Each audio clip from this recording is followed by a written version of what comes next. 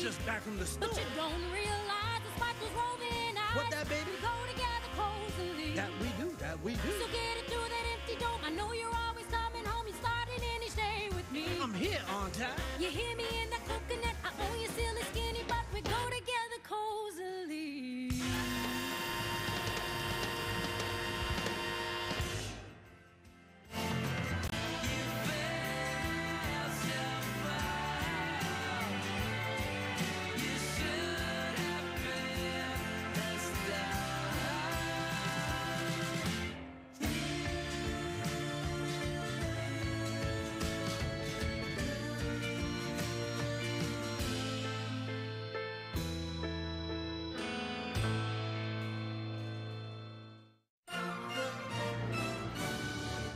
Ladies and gentlemen, fresh from 45 minutes of butt aerobics, I give you my ass.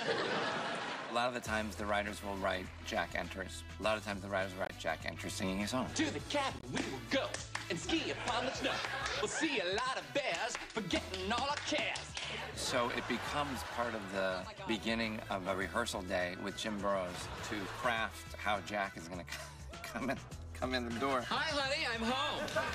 Sister, I love my Mr. Mill. I love this dog. Jimmy will always have a twist on something I or he has never seen before. And so that's the challenge every week. Hi, Jack. Bye, Jack. Dad, was that you? Hey, friends, lovers, mothers, and other strangers, you're never gonna believe what happened to me. Oh my God, did you see that? I almost did a half Nelson. I almost bruised my delicates, my domo oregatus, Mr. Tomatoes. Where are you? You're making a huge mistake. Are you Karen? Yes, honey. Well, Peter, Paul, and Mary, you are fabulous. Here is this character Jack and this character of Karen. And my mind was blown just as much as the audience's when I read Jack and Karen touch stomachs as a greeting. God, I had no idea you would be so kidding with a whip. Come on, let's touch stomachs. Oh, my Lord. You are a complete freak. You're like, what is happening?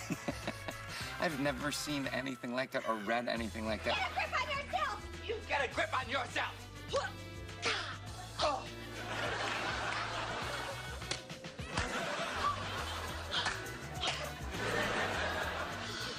There's something going on here that I've